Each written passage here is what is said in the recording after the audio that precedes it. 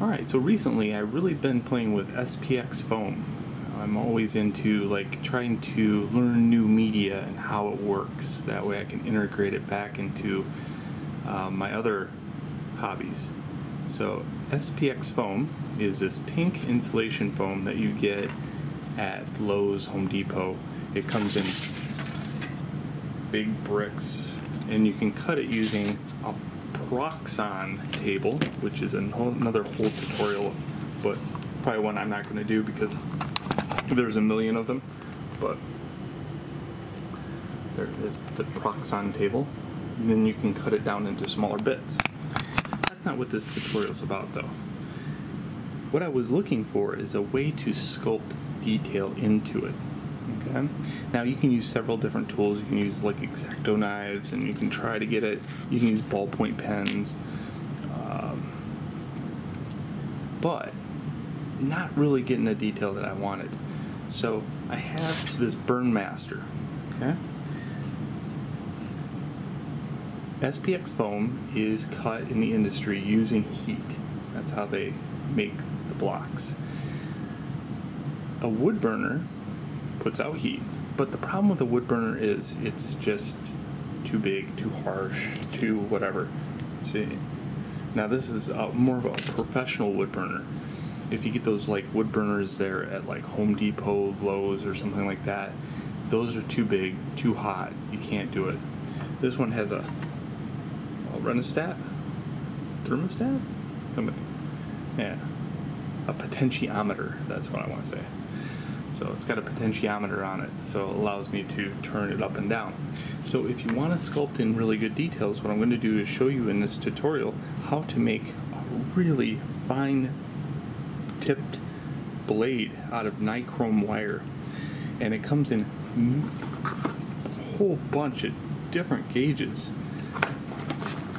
So it comes with these, but you can make so many more. So this is such an invaluable tool.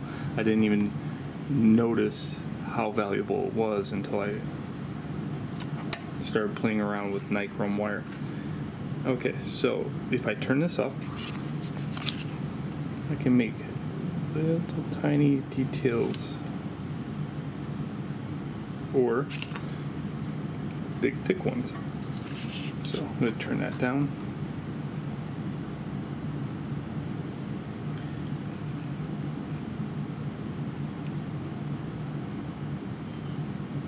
Now this is the 32nd gauge, but I have a 36 gauge too.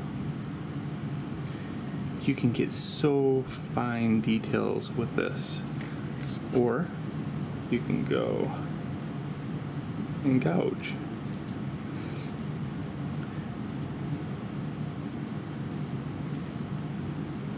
If you're doing rocks.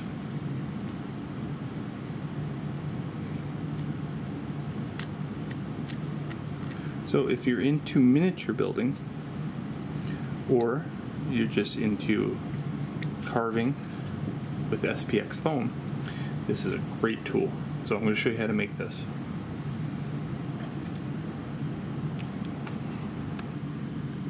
Alright, we're going to start out by making something that looks like this. This is a wood burning tip that comes with the Burnmaster, but we're going to make a smaller version of it. You're going to need some tubes. So the first tube is 3/32,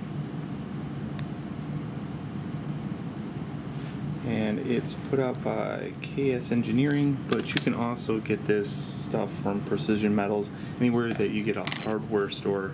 You know, the really good mom and pop versions of them, they have this stuff. The other one is 2/16, something like that, or no, wait, 2/32. So the 2/32 one is really small. Yeah. So now we learn how to cut this stuff. I would suggest getting a very new X-Acto blade.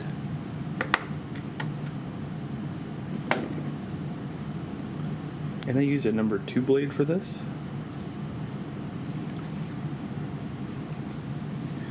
And what you do, you need to cut 2 1-inch ones. This one I need to cut yet. I've already marked it 1 inch. And this is the 3/32 one. And what you do is you just do one of these.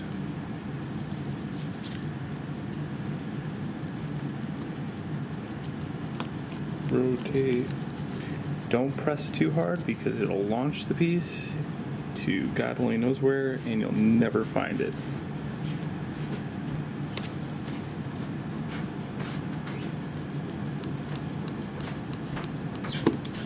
Just like that.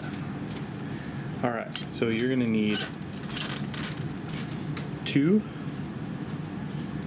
3/32 pieces and 2 2/32 pieces.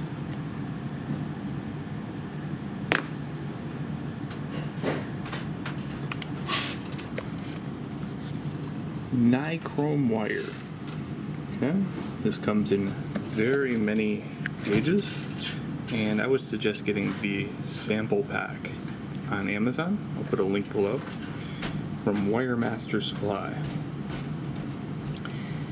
because you can make literally billions of these just with this one pack. So you'll never run out of nichrome wire ever again. Not that you'll ever use that much, but I already made a 36 gauge one, so I'm going to take the opportunity to make a new one, 32 gauge. Now, it doubles because you put a twist at the end. So it's not going to be 32 gauge. It's going to be, yeah, not sure what that is after you twist it. Really small. So start out with this.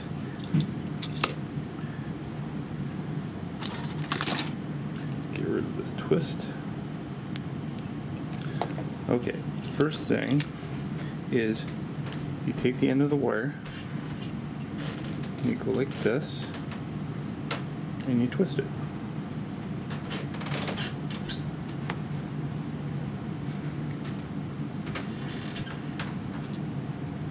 Just like that. World's smallest twist. Then, maybe about, let's make it about an inch of loop. Don't have to be accurate with this. As I said, you can make hundreds and thousands of variations of this. So, all right, now I'm going to cut it right about here.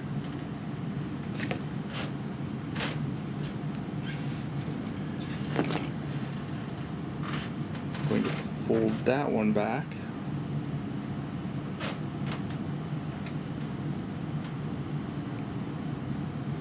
And make a twisty loop in the other end.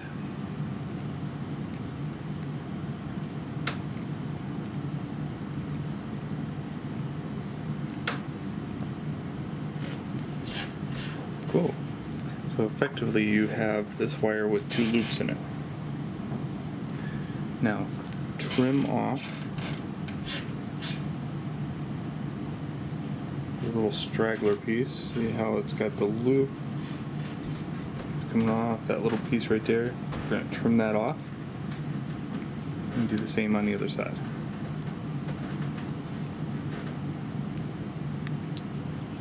Cool. Now you're going to trim off the loop.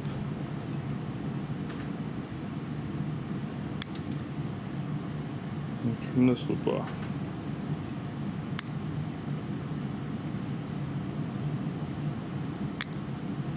So effectively we've doubled the size of the wire there, doubled the size of the wire there. Cool.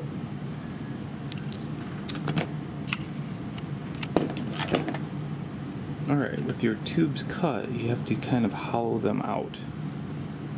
So, go like that, because some of the burr got inside of them. So make sure you do all 4 of them.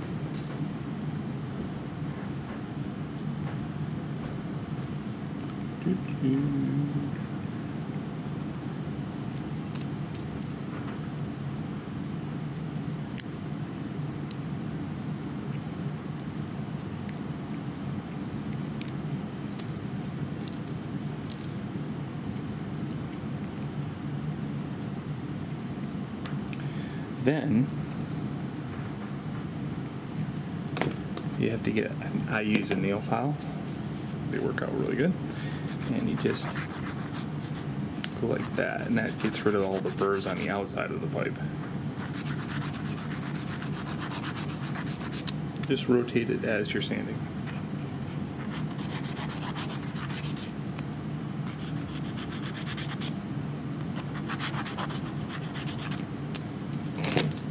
These little ones are a pain, but you only have to sand one side of them.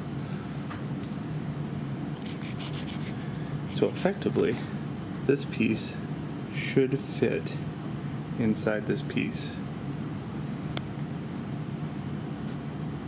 Just like that. Cool. Alright. Alright, next we're going to take the nichrome wire and then put it in here. This little tube, the smallest one. And then we're going to crimp only the top using a pair of pliers.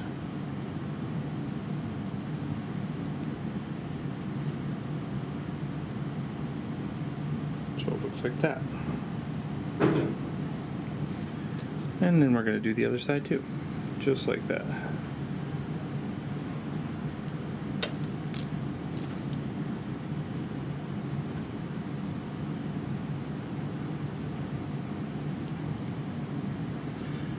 And get my bearings here.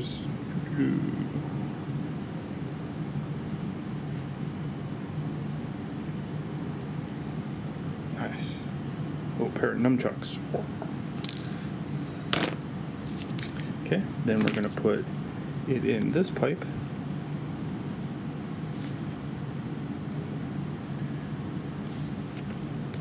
And then we're going to crimp that one,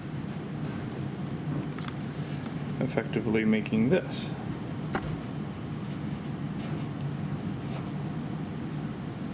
And we're going to do that to the other side too.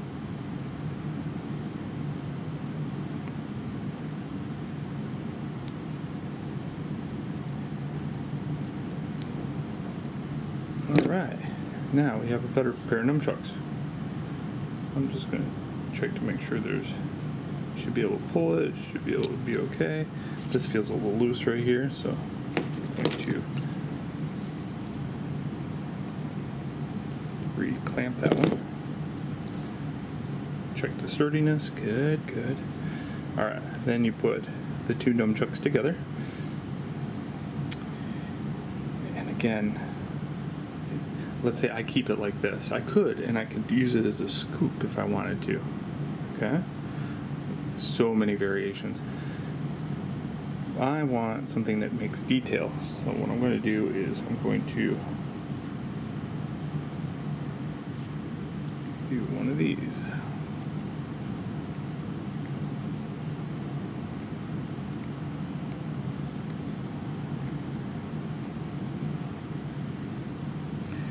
And now how far that you put these together, again, variation. I'm going to maybe do a couple more twists here.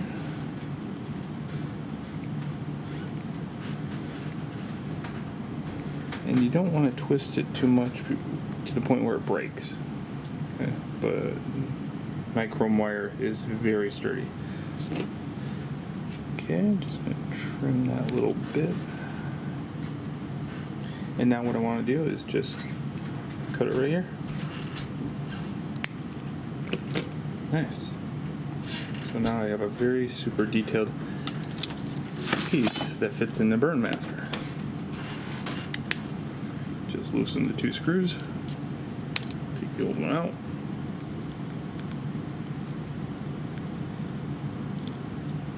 Put the new pair of nunchucks in. tighten this down.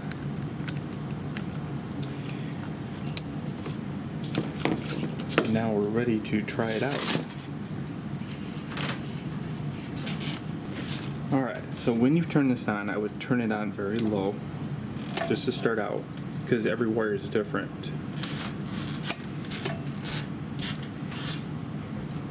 Okay, turn it on. I don't see it red, so that's good. And right now, I can make little tiny details if I wanted to. Very cool. But if I wanted to, let's say, cut into it,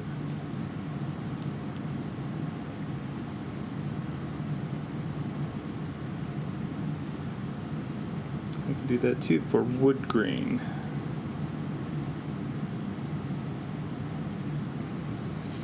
Now if I wanted to, let's say, use the edge here, I could scoop.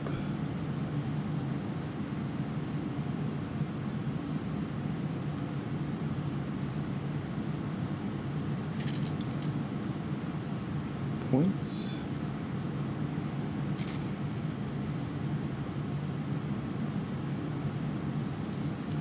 Now, when using this, I will warn you, SPX foam does smoke. The smoke is not good for you, okay? Do not breathe it in. Have a little fan that blows it that way. Use it in a very well ventilated area. Maybe a hood, so you can work underneath that hood. So for this demonstration, I'm not gonna keep burning this because I'm not underneath my hood. But that's how you modify a Burnmaster in order to use it for SPX foam. And if you're into sculpting with this stuff, like miniatures, buildings for miniatures, all that good stuff, this is a great way to add detail to it. So I hope you enjoyed the tutorial.